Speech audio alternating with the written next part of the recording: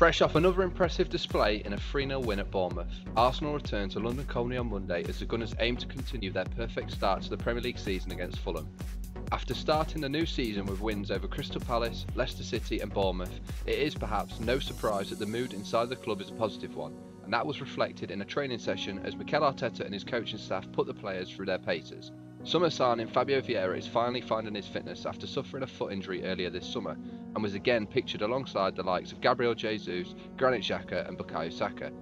Despite being linked with moves away from the Emirates, duo Nicolas Pepe and Ainsley Maitland-Niles also featured in the training session, but a departure for both players seems to be the most likely outcome before the window slams shut next week.